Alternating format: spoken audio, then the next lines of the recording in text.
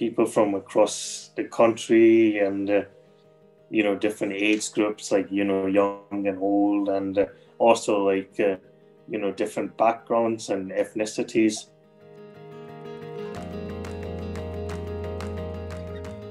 You get a nice introduction, a nice welcome, as it is to the assembly, and after that you're given something of a schedule for the upcoming 2 days that you're going to be there. Generally, the weekend would start with the evidence leads giving us information, usually in the form of short videos that have been the level that they've been pitched at has been very, very good for getting across the general message, but clearly backed up with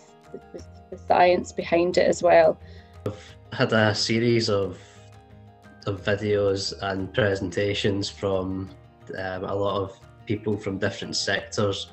of business and from like universities and education as well. A lot of them have been really quite impactful as well in terms of the message that they've been delivering.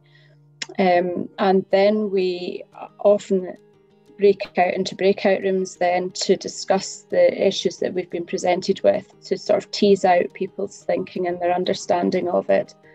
in small breakout groups, which is sort of led by a facilitator, just as somebody to sort of mediate almost the